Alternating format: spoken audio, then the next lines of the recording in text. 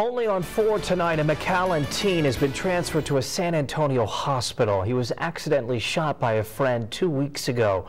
Mikey Lugo is listed in stable condition tonight. A close family friend says the 11th grade McAllen High student is surrounded by loved ones. He remains strong, but has a very long road to recovery ahead of him. The 16-year-old, who is involved heavily in FFA, reportedly walked out of the bathroom right into the muzzle as the gun was being placed into a bag. We're told both kids are shotgun competitors and were on their way to a competition. Veronica Morales says both families are hurting tonight, calling it a tragic accident.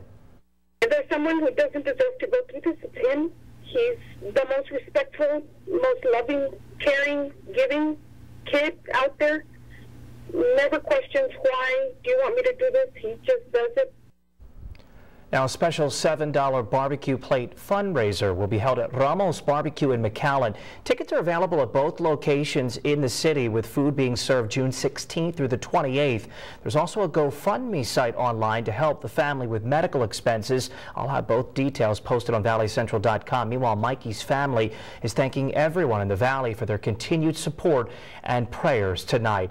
I posted exclusive pictures and additional details regarding Mikey's medical journey on my Facebook page. There you can send him your well wishes. To find me online tonight, just search Ryan Wolf. I'm also on Twitter and Instagram.